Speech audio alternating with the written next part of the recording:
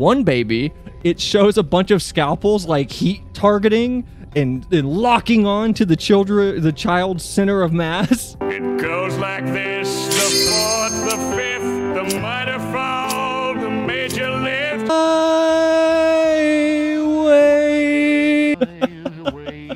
Also, for those who don't know, I died last time, so we're restarting. Where's my death thing? Hold on, the death counter's not even up. I don't see Baldur's Gate causing this uproar of, you know, the next ARPG comes out and everyone's frustrated or disappointed and it not being Baldur's Gate. I mean, I feel like a game like Baldur's Gate isn't it's gonna be like Dragon Age. All right, not every RPG player is gonna like Dragon Age. And Dragon Age Origins was a big game when it came out, and I'm not gonna say it's, you know, anywhere near the level of Divinity or Baldur's Gate, but I don't know. The whole thing feels like an overreaction to the I wouldn't even say the idea, but the concept of a possible outcome that isn't likely to occur. It feels like the same situation as like somebody getting apprehensive about a Bethesda game coming out. What did Bethesda specifically do to rock the industry? I mean, they made their own unique thing. If anything, it's just going to be Larian is known for this type of RPG, and if you want this type of RPG, go to Larian. Where if you want a Bethesda game, go to Bethesda. You don't go to Obsidian for Bethesda games. You go to Obsidian for Obsidian games. We need to tell to die to the equals to go back to start. We did that at the last stream, though. Literally what I died to at the start of the last stream was a lurker. Or the end of the last stream was a lurker. And then I got really hungry. Oh no, we went down 2 of 120 frames. I'm so sorry, Trey, you can't see anything now. You jest, but that's my brain. If anything goes wrong on stream, I'm just super upset. There's no, like, you can literally ask Shad in his chat how often I'll like doom spiral in VC after streams are done. If something goes even slightly wrong, it's pretty consistent.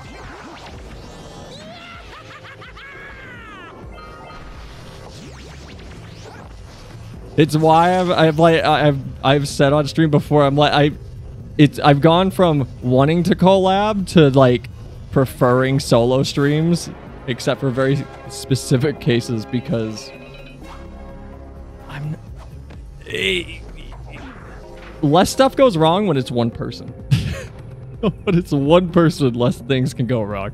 Everything's going smoothly now. I was actually unsure of what to do tonight, though. I was kind of like, do I play Jak and Daxter? Do I play FF14? I have a bunch of stuff I want to talk about. So I want to talk about Baldur's Gate.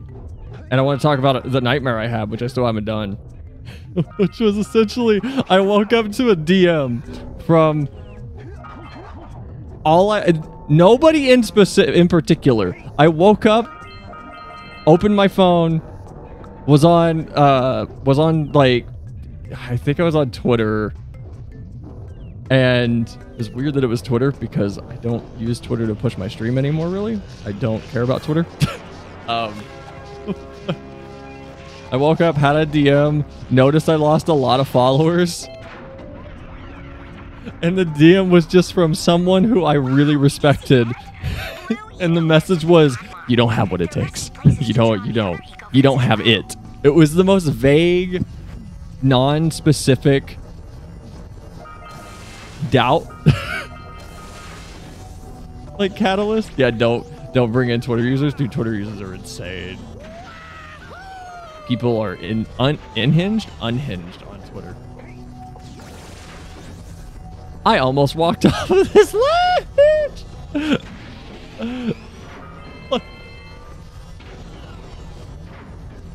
Can I make that jump? Ah. I remember having the dream of a Minecraft build once. I rambled about it a bit in general. I saw do it. It was actually making me think, like, man, I really need to get a Minecraft server going. Set one up with the expectation to disappoint us. Bro, that's what I do all the time. What are you talking about? You know how many stream ideas I've had that's like, hey, we're going to do this tonight. And it's like, man, this is not working out at all. You know how many streams we've done that have turned out like that? I was thinking, like, once I beat this with no deaths, I think a no damage run would be fun. I don't know how fun that would be to watch, but I think a no damage run would be really fun. So in the movie, I don't know what the context is. A building's falling over, and like the top of it tips, and I guess the top was the maternity ward. So 1, 2, 3, I'm gonna say 4, 5 babies just fall out of the building. The Flash looks up, everything slows down, and the camera pans across every child. And every child has its own unique emergent QuickTime event.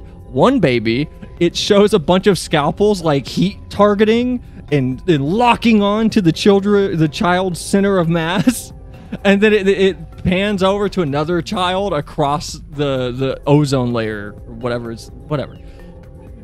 And there's a picture of coffee that also like locks onto this child and just throws hot fluid at this baby. I don't understand. It was too goofy to be something that I was engaged in. I was just laughing too hard. Yeah, fuck that baby in particular. No matter what I do, Realistically, super speed will murder you immediately. here's the powers that I promised.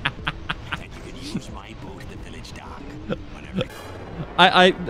That's one thing that I think The Boys excels at. I hate The Boys. I genuinely do not like The Boys. I think it's a terrible, terrible show that I couldn't stop watching. Hello? Hi, Donko. Welcome. Welcome to the stream. I hope your night's going well. My day did go well. Fantastic. I am a Jak and Daxter fan. Did you play them when did you play them? Did you play them when you were young, or did you find them like later? I've got a huge nostalgic link with these games. I played Jak 1 every day after school. We were too poor to afford a memory card for my PS2. So I would come home from school, get to Snowy Mountain, and then my mom would be like, turn it off. You have to go to sleep. Well, you're not a real Jak and Daxter fan. I got the first one on release day. I don't think I knew what release days were when I was younger. Look, games just existed. They appeared at Walmart beneath the TV that was hanging on the thing. For anyone who likes The Boys, that's okay. I'm not about to do what I normally do and go, you just have bad taste, all right? The Boys has merits. There are a lot of good things about that show. I like it, but I like it in the way that it's a train wreck. Like, it's a good show. I'm not gonna sit here and be that out of touch or like arrogant in my own opinion. The important thing for a piece of media is that it's entertaining. But if you like The Boys, that's fine. The Boys is a fun TV show. I enjoyed season 1. I enjoyed season 2. I think I watched 3, but I don't know. It was kind of forgettable. I like it. I like what they did with the superheroes. I like that they took into account a lot of physics information in regards to just what happens if the Flash runs into you type stuff, which I know is like the opening episode. But seeing that sort of focus is cool. I haven't watched The Boys. I played them when I was little. Fantastic. What's your favorite one? There's no wrong answers.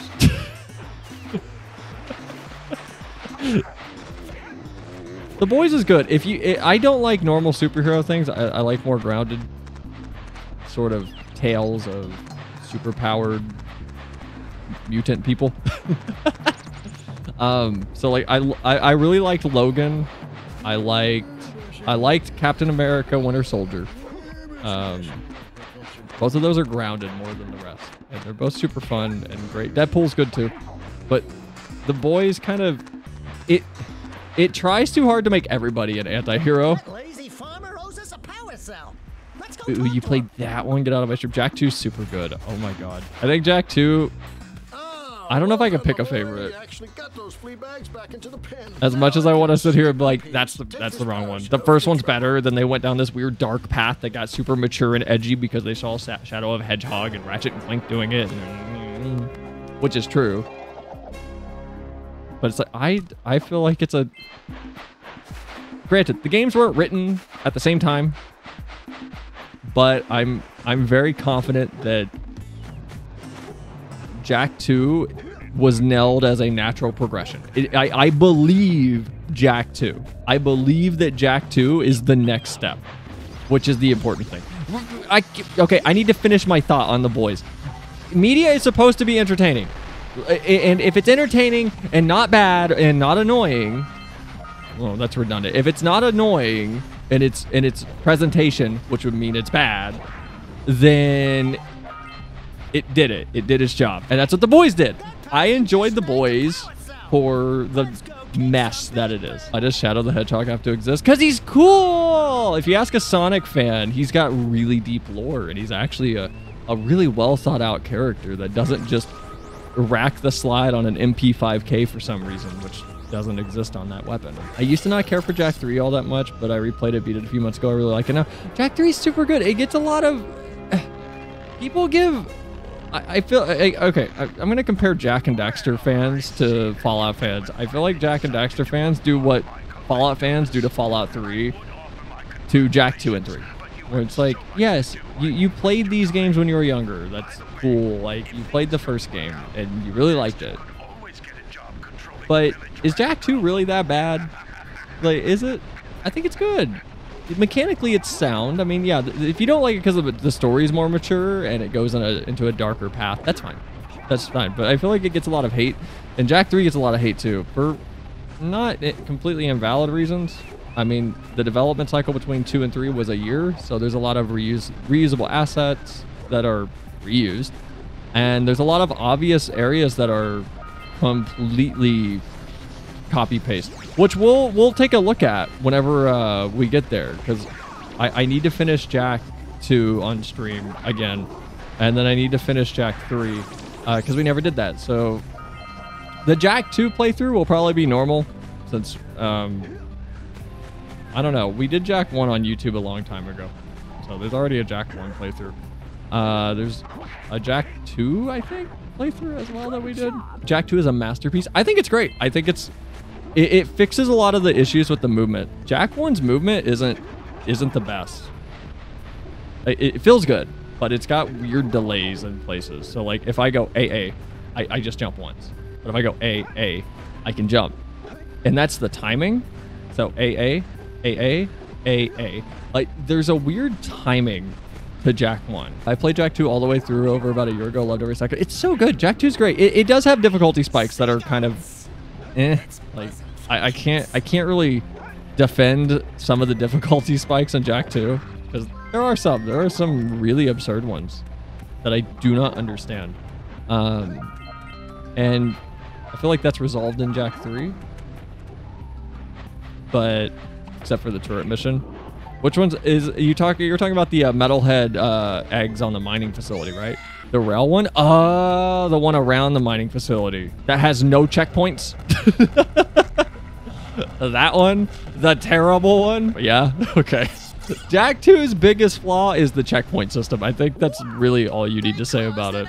There's a lot of points in Jak 2 where you die and you go back 2 missions worth of progress, it feels like. Jak 1 is probably one of the best platformers from the PS2 era, but I will say Jak 2 like refines its controls. It refines it to a point that I think it should be acknowledged more, but I never hear anybody talk about how much better Jak 2 feels in comparison to 1. Because all everyone focuses on with Jak 2 is how much darker it is, and it's Jak got older and he's in a new crazy world. Like, yeah, cool, whatever. Like, how's the mechanics feel though? And like, Jak 2 is still a platformer. I think people complaining about Jak 2 is the tone shift difficulty and checkpoints. I think that's a sign that there's not a lot else wrong with the game. If Jak didn't evolve with the times, we wouldn't have Jak 3 probably. Everyone says the dock mission is the hardest, but it's not that bad. I hate the dock mission. Just sucks because it's unforgiving. It's not a hard mission. It's an overwhelming mission which people mistake for difficulty, where it's kind of a similar scenario as to the Ruined Sentinels in Jak 2, in Dark Souls 2, where you walk in the room and it's a 3v1 fight, and the fight itself isn't the difficult part if you know how to maintain awareness of things off of your screen. Younger brother is actually building me a PC. I've talked to him about building it for a long time. Fucking sick.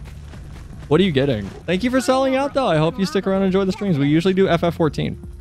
But on Fridays, we're doing Jak and Daxter. Can't wait to see FF14. I love to RuneScape growing. Bro, I play RuneScape all the time. Oh, okay, well, fuck me, I guess. Play RuneScape all the time. It was my thing, like every day after school. I would come home and I'd play it until like 2 a.m. with my friend, and we'd sit on the phone. Because there was no like... God damn, I just about aged myself. I almost said because there were no video chat services back then. That's not... Both of our internet connections were so terrible. Wait, hold on. Is there a texture issue there? Oh, there is. Look, you can see outside the world. Hold on. Look, there it is. Aha! You can see outside the world. Right here.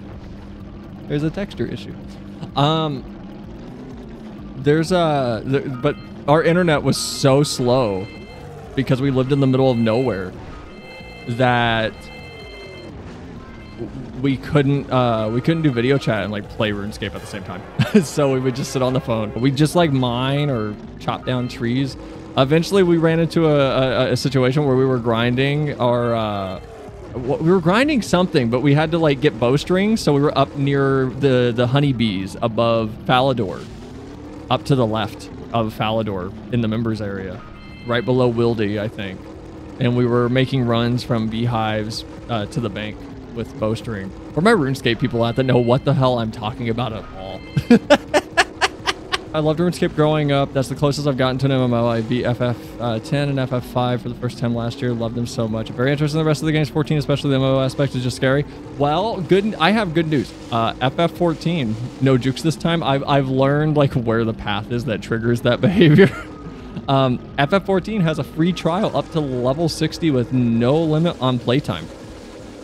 You get all of A Realm Reborn, which is the base game, and all of the first expansion, which is Heavensward. That is like 200 hours of story and just content there for you to enjoy, not to mention all of the side quests and everything else. Highly recommend it. You can make as many characters as you want. If you check it out, join us on stream. I have no problem with people joining me while I'm live. FF14 story is great, though. I think we cried like 20 plus times on stream at this point. It's really crazy when you're doing 100% runs of this game, how generous Naughty Dog were with the power cells. You can bypass Boggy Swamp and the Temple. You don't have to do them. You don't have to even know they exist, which is how Collectathon should be. Like, it should be generous enough so that it's like, when you're going for the completionist route, like, it should be satisfying, but it shouldn't be annoying. Like, that's one thing Jak and Daxter know. That Jak 2 and Jak 3 kind of missed the memo on, which is like, it's fun to do 100% in Jak 1. It's genuinely fun. I love getting everything.